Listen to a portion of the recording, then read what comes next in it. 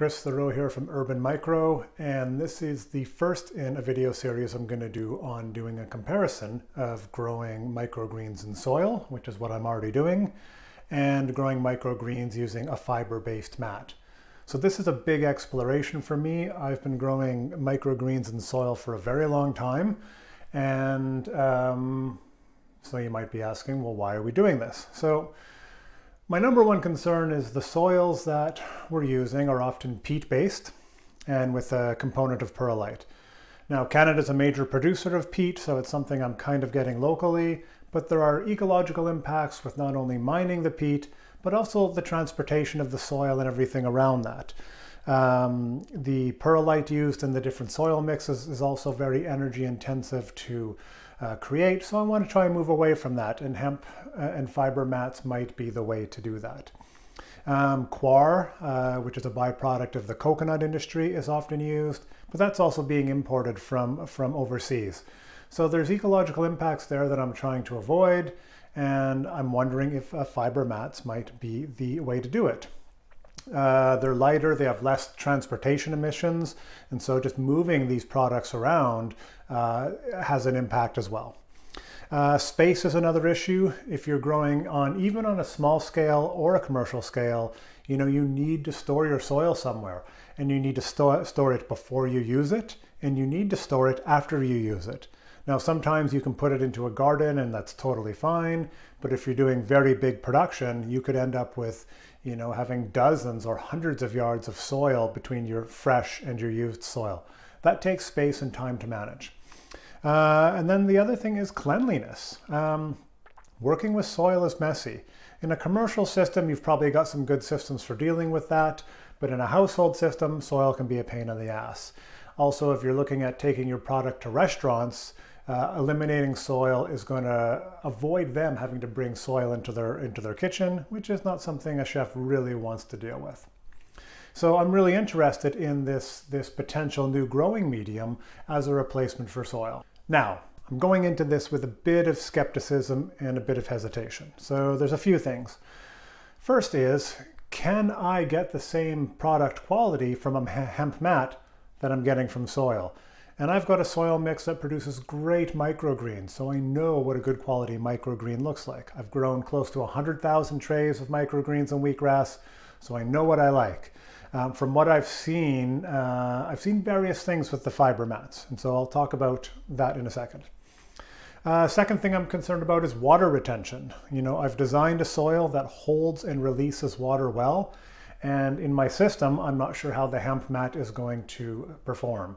So already I'm thinking about how I'm going to need to adapt my system and my growing techniques to accommodate the hemp mat.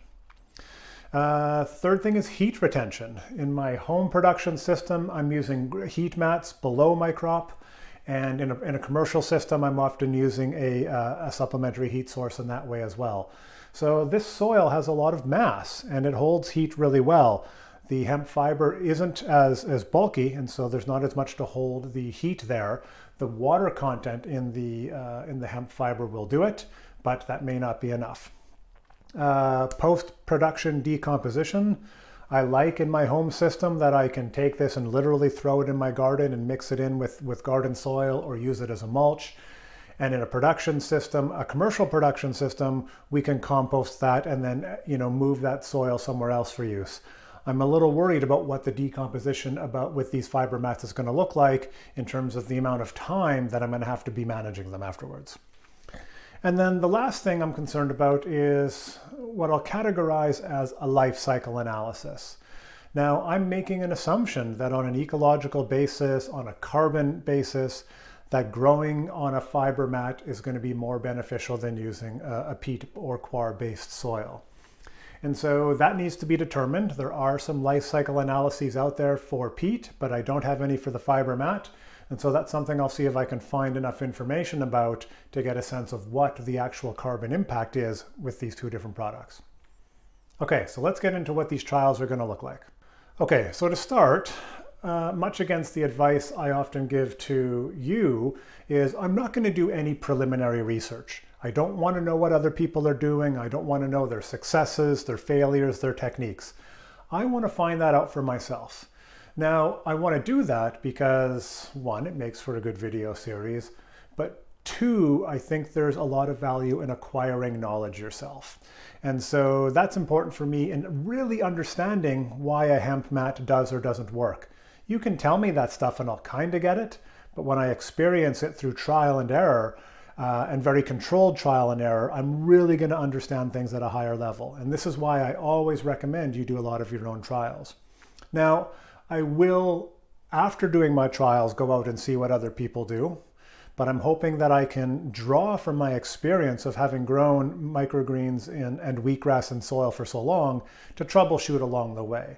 So hopefully I'm coming to the same conclusions that other folks are, or I'm finding solutions to problems that people are having trouble with. Okay, so let's look at our trial components. The first thing we're going to talk about is the thing we're actually trialing, is our growing medium.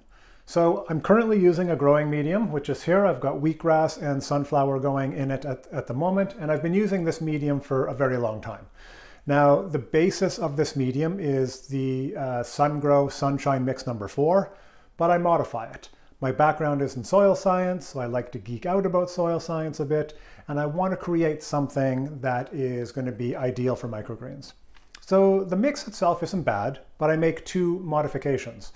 The first thing is I add a little bit of compost, and not so much because adding too much is going to cause mold growth in your soil, but just enough so in the 3 to 4 days that the crop is photosynthesizing, it has some nutrient in there for good, healthy growth. The other thing is I add a generous amount of perlite. Now, perlite is like an expanded rock. It's heated up and it kind of pops like popcorn. It's porous, and what it does is it holds water well, but it also releases water well. And so it's really good for creating good porosity in a soil, which means the soil holds water well, but has a lower risk of being saturated because it has good drainage properties. So that's really important. I've played around with the soil a lot, and the mix I have works, and so I'm not going to change that. And it produces a great product. So the hesitancy in going to something else is that it's not going to measure up. Okay, and what we're comparing the growing medium to is a fiber mat. And so this is the one I'm going to use here. This is a product that is hemp-based by Fibre, and this company is based in Alberta, Canada. So it's actually being produced very, very close by. A hemp mat is a byproduct of the cannabis industry, which is very robust in Canada. Well, that's a matter of opinion. And it's in essence, it's a renewable resource. There's some issues with these ecologically. You know, is the hemp being grown, you know, organically or conventionally? So these things would play into its overall carbon impact. But the general mat here is a fiber base. You know, you can't really get a sense of the texture there, but it's quite rough. Maybe like a jute mat or something, and it's got a paper backing here. The mats I'm using are pre-cut to the 1020 tray size. But they do come in rolls. So this is perfect. I've got 10 of these to trial, and that's going to give me a good sense of how they work. Now, in the next episode, what I'm going to do is I'm going to get familiar with these. So we're going to look at what they look like when we get them wet and when they dry out and things like that. So we'll look at that in the future. So that's our growing medium. We're using a modified Sunshine Mix number 4 and the Fibre hemp mats produced here in Canada. Let's talk about our trays now. So the standard tray, as most of you know, is the 1020 growing tray. So this is what I'm using a lot here, but I use 3 different trays at home. I use the 1020 tray, I use an aluminum baking tray, and I use the paper pot transplanter trays as well. So I'm going to talk about each of these just very briefly. The 1020 tray is very common, it's used a lot, you're probably using it, and our hemp fiber mats are cut to fit in here perfectly.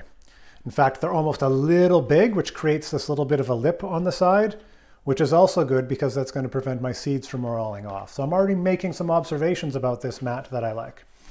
I'm using trays with drainage, as everybody should. Now the paper pot tray, super heavy duty tray. I love these trays. They perform well. They're indestructible. They last forever. You know, these are the bootstrap trays. They're really good. But I dropped this one, you know, and I dropped it from quite a height. This tray might have broken as well, but it's still got lots of life in it. Difference here, the dimensions are different. And so the hemp mat is going to sit in there a little differently, and there's going to be space around it. I think this might be an advantage. At first I was a little skeptical, so I'll be curious about that. The other thing I really like about the paper pot trays is very even hole perforation. So water is going to come up pretty evenly from below if I'm doing some bottom watering. Now that's going to be a part of this experimental series, taking a look at how we do our watering. And I do have bottom trays here. So this is the paper pot tray. It's a little bigger, so it's not super nested like 10-20 trays nest inside each other. I like that there's a bit of extra space there, and I actually have some even bigger trays. And the reason I like the bigger trays is so when I put water in there, I can watch it being absorbed, and that's going to be important in these trials. So I'll have to decide. I might use the paper pot tray for the 10-20 tray, the bottom tray for the 10-20, and use my bigger trays for the paper pot tray, so I can really watch that water absorption and how it's different between the soil and the fiber mat. I'm not going to do any trials with the aluminum trays for this one, just going to stick with these two because they're the most likely thing that you're going to use. One aspect of the trays I still have to work out, and this might throw you for a little bit of a loop, is whether I am going to put the hemp mat into the tray like this, or I'm actually going to grow it like this. What? Yeah, you're probably wondering what I'm talking about. Here's the thing, and I'm already anticipating this from my experience. When I put this hemp mat in here, it doesn't come flush with the top. And you can see with my sunflower and my wheatgrass growing here that they are. The soil comes flush to the top, the seed sits on the top, and then the covering tray goes on top. Why this is really good is because it actually gives a little bit of airflow in the surface. Now when I take this tray and I nest another tray on top of it in order to induce germination, there's no airflow coming across this. And so my experience in growing microgreens in soil is that that increases the risk of mold and disease during the germination process. So that's going to be a big thing. So I may actually end up trialing this like this. Weren't ready for that one, were you? For crops, I'm going to start with a single crop, and that's wheatgrass. Starting with wheatgrass because it is so easy to grow, but I have two other seed in stock in my home production system. I've got sunflower, which I'm growing here, and I've got some speckled pea as well. They're both very common crops, ones that I've really pushed onto you, and so I'm going to try, start with wheatgrass, then move on to those other ones to see how they do. This could grow wheatgrass perfectly well and just struggle with the sunflower. So it's important to do these trials with different crops. However, doing the trials with wheatgrass is going to give me a very good sense of how the mats perform overall. You all know that an important aspect of production is your watering, so I'm anticipating doing a combination of top watering and bottom watering. Now in my current system, I don't do any bottom watering at all. I know a lot of people love this system because it keeps the crop dry. I love top watering because I like to rinse the crop off as it's growing. That makes my harvest a lot easier. I've done that both in my home and commercial production systems. Some crops you never want to top water, like radish, maybe once after germination, but it doesn't dry out very well. So use your watering experience when you do trials to determine what you're going to do. I'm going to do a combination of both. One of the reasons I'm sort of preparing for the bottom tray is I'm unsure about the water retention qualities of the fiber mat. One, in general, related to crop growth, and two, when we've got it on a heating pad, how well it's going to continue to hold that water. So that's something we're going to play around with to develop our techniques and see how those techniques may vary with the fiber mat relative to what we're doing with the soil. A lot of folks talk about microgreens in the context of them not needing any nutrients because the nutrient is already embodied in the seed. My experience tells me otherwise. Your microgreens crop does need some nutrient to be at its optimum, at its best. Now, it's true, there's nutrient in the seed, and that nutrient is there for germinating the seed, getting it out of the soil. But as soon as that crop starts to photosynthesize, it's going to want nutrient. You might be able to grow some okay crops without nutrient, but you're going to grow a much better crop with nutrient. You don't need a lot. It's 3 or 4 days of growth. It's very, very small. And so that needs to be delivered in some way. Now we talked about this. In my soil, I've got compost in there. That's going to deliver the nutrients perfectly. But I don't have any nutrient within this fiber mix. So my first trial, I'm going to use it as is. I'm not going to add any nutrient. I'm going to see what this fiber mat can do on its own. And I expect my wheatgrass is going to be in soil is going to be way better than in the fiber mat. I would love to be wrong about that, but that's my expectation based on experience. So as trials move on, I'm going to look at, well, how can I add nutrient to this mix? And I have 3 nutrients in mind. I could make a little compost tea. I've got some compost. A little bit of compost goes a long way when you're turning it into a liquid fertilizer. I've got a kelp-based fertilizer I can use as well. And both of these are going to be diluted to small amounts, so I don't need a lot. And I might even consider using some of my own urine as a fertilizer as well. What? Now, I would never do this in commercial production, as much as maybe I would like to. But I'm thinking about the bigger picture here. Even if I'm only using a little bit of compost, that's coming from somewhere else. You know, the kelp meal is coming from somewhere else. I'm producing this urine, and urine has a very, very good wide range of minerals and nutrients in it. So I like that. However, it's urine, and there's some issues with that. But for my home production system, that's my problem. So one thing all these potential nutrient solutions have in common is there can be some odor. All of them can produce odor, and so that's going to be some management that really needs to be taken care of. I will not consider any synthetic or any sort of a hydroponic mix that is not organic. That would defeat the whole purpose of doing all this. So I've got some options for nutrients if I'm not seeing the performance I like.